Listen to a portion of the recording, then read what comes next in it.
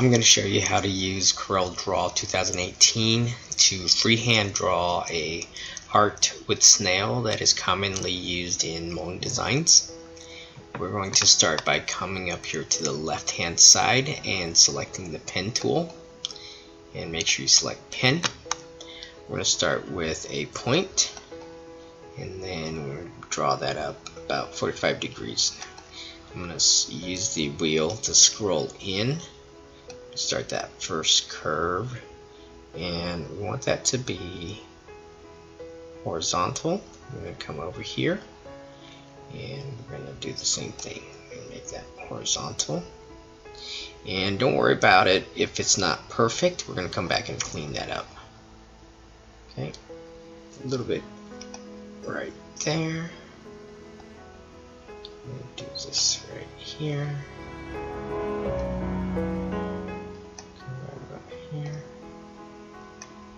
And of course my curves are not perfect, so don't worry about making it perfect.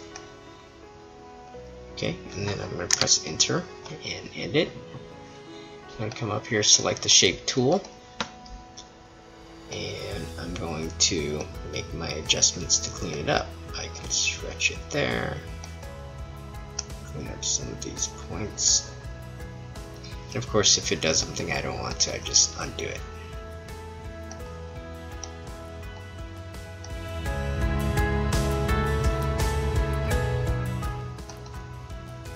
I can also double click and delete it to kind of clean up that curve, and then I can double click to add a new point in there as well. So here we go again, double click, put in a new point, and clean that up.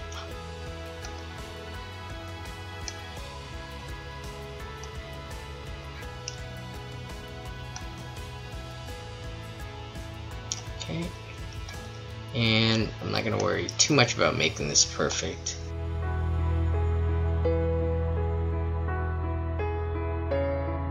So notice that at the beginning we didn't worry too much about making it perfect. You can always come back and clean it up.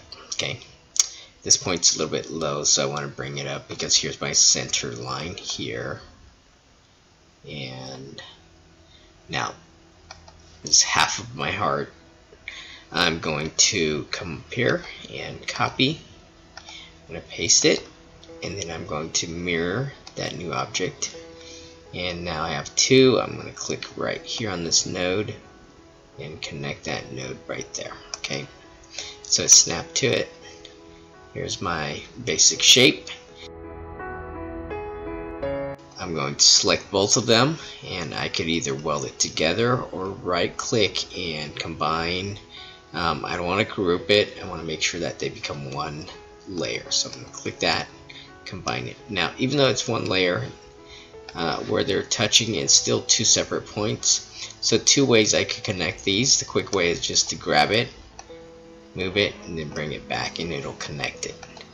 Another way to quickly do that is to select both of them, right click, and select join, and that's going to join that into one node. Okay, now that I have my basic shape, if we were to use this design in a Cricut cutter or a laser cutter, it's just going to cut this line out. So we want it to have a little bit of form, and in order to do that, we're going to use a tool called the contour tool. It's found in effects. I'm going to click on effects, go to contour. It's going to give me a pop-up window, and while my design is selected, I'm going to go in here and adjust some settings. So if I want my lines to, my shape to end in corners, I'm going to select that one, but for our purposes, we're going to want that to be curved. Here's also the distance from the line, and if I apply it, then that red line kind of traces and follows it. Now the contour is just following those lines, so if I were to take this node here and move it, it's still going to follow it. Okay, so it's not a separate set of lines by itself. I'm going to undo that. So I want those to become separate shapes, so I'm going to make sure I right click right on. Oh, sorry, need to use the correct tool. I'm going to right click right on the red lines, and it's going to give me a break contour group apart option. Notice you don't have that if you selected the black line. You can't separate it. So I'm going to go to the red line, click, break it apart. Now these have been broken apart and they are two separate shapes. I'll take that shape, move it out, and I leave this shape here. And then of course I can color it in.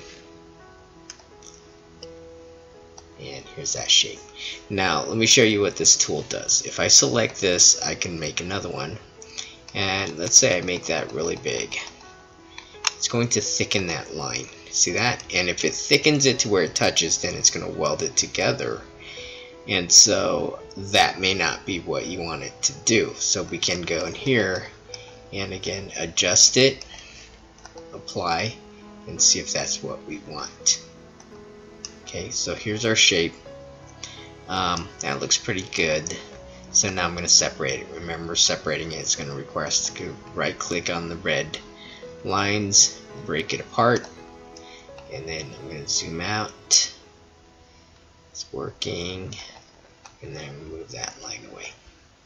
Okay, there you have it.